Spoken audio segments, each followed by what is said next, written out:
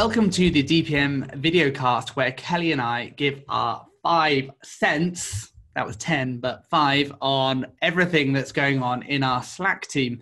And if you're new to the DPM videocast and you don't know what our Slack team is all about, well, we've got more than 2,500 people in our team where we're talking about everything related to digital project management.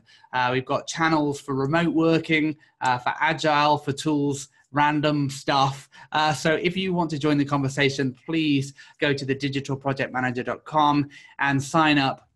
But there are some conversations that caught our eye over the past few weeks that we wanted to talk about. And we want to use this videocast to talk about tools. And I just need to say that this videocast is sponsored by Clarizen, and they're the leader in enterprise project and portfolio management software. So they're one tool that you could try out.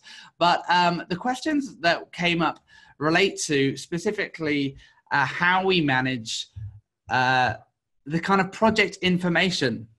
And this person asked, we all know that when you handle multiple projects, it's difficult to keep track of all the URLs and instances in one place. Is there any template or tool you're using for keeping track of everything? So I'm going to go first and answer this one and say, hey, when I've done this before, Confluence, I think, is a great tool to use for that.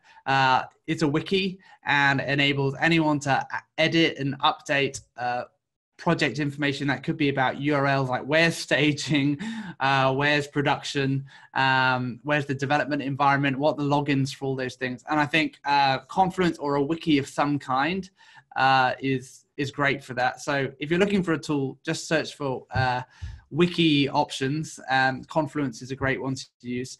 But Kelly, have you used any great tools for keeping track of all these different logins for different instances and URLs?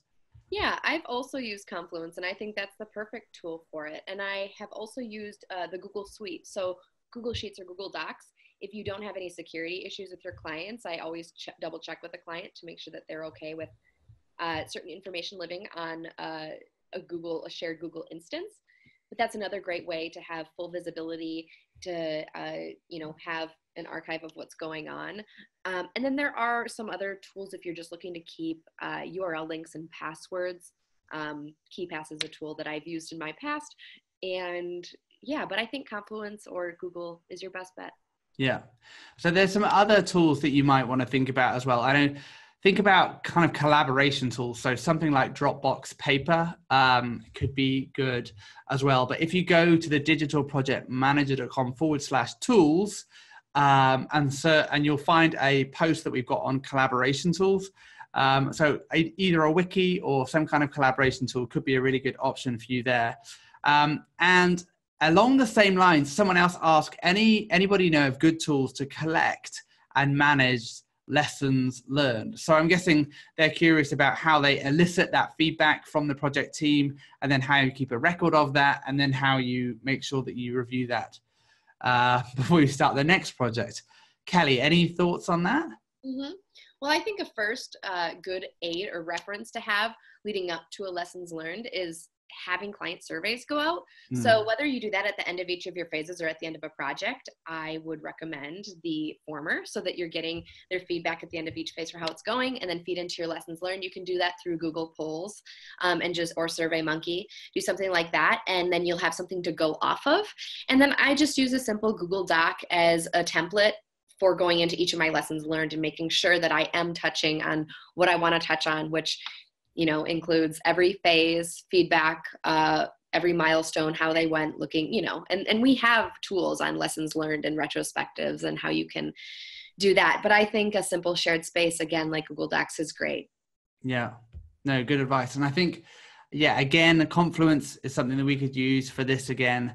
I think the important thing, is making sure that we're getting that feedback from the client, getting the feedback from the team, and really digesting it into, you'll get lots of information, but it's like, okay, what are the 3 big takeaways from this? And if you can condense it into something more digestible, and then maybe you print it out and put it on the wall of your office so everyone remembers, hey, these are the really important things that we need to make sure we do.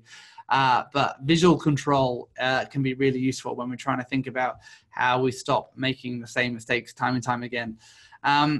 Now, we've got one more question on tools, which is an interesting one. And someone said, anyone know a tool to help create profiles of team members? At our agency, clients would like to see resumes of the team, so I wonder how to keep it up to date and easy to generate and send out to clients.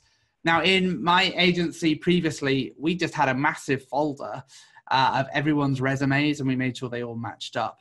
And we could send those out to clients. I've heard there's this thing called LinkedIn, which is a useful tool. And so you can send your clients a list of people's LinkedIn. But Kelly, have you ever had clients request, who's the developer working on my team and why won't they say anything?